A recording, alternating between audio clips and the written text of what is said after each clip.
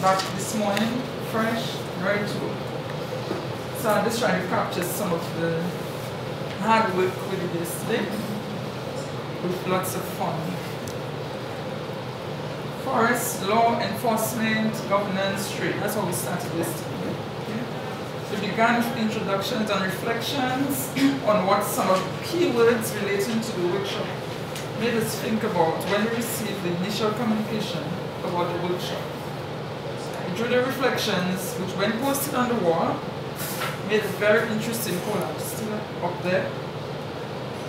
There was an umbrella depicting the overarching governance, the pot, which required ingredients from all stakeholders.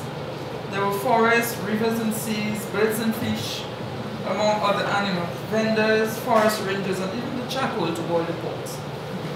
Many expectations of the workshop were expressed, but from all of it, I conclude we all want to leave more informed, learning from the shared experiences, and with a sound foundation for networking.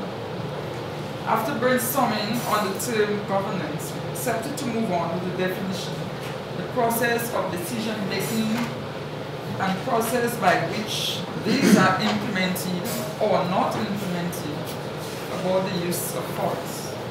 That's correct? Mm-hmm. Okay. The activity which followed allowed country teams to assess the situation in their respective countries and identify some of the key issues concerning forest governance. Many issues highlighted were found common to the islands.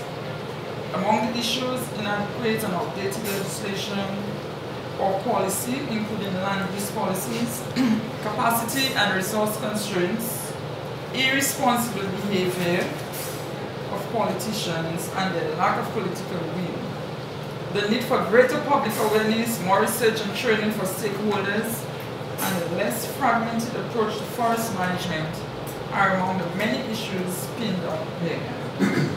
And what are the stress and challenges of having to implement a plan designed by others that you would not participate in the process, or had any opportunity to contribute your expertise, your local knowledge, and experience to craft? That is sad.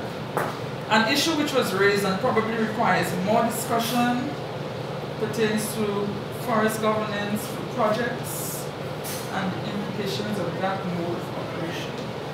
This may be a reflection of budgetary constraints. To address this, the recommendation was made that the approach should be design and implementation of programs. The afternoon session began with introduction to participatory approaches, linking the definition of good governance accepted in the earlier sessions. It is important to note that the participatory process is people-centered and allows for involvement of people who stand to lose or gain.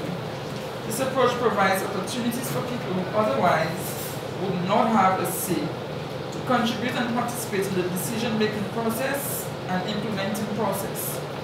The discussion in this session centered on what is participation, who must participate as the stakeholders, and concerns about types and the level of participation by various stakeholders, and we all had some issues with that. On the spectrum of participation, the activity was very interesting and thought-provoking, as we were to examine ourselves, our organization, and our country to give a rating in terms of measure of the depth of participation process in which we will engage, and we have it still posted up there.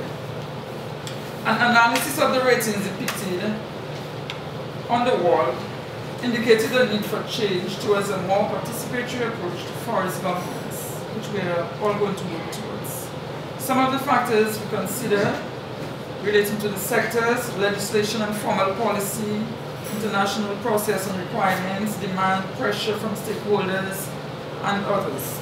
Factors relating to the organization, including organization culture, vision, and leadership.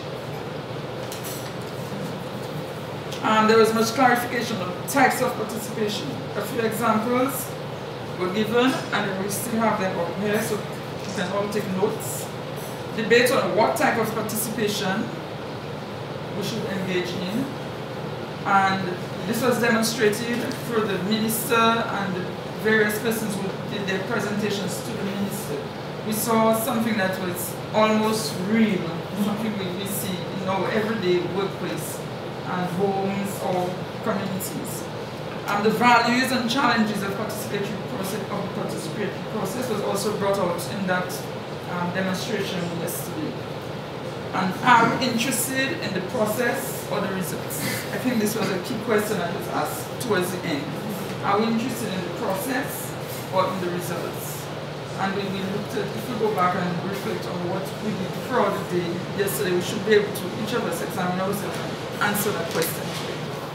So as we move on today, we want to be very productive, continue getting information and sharing our experiences, and look forward to an even better evening.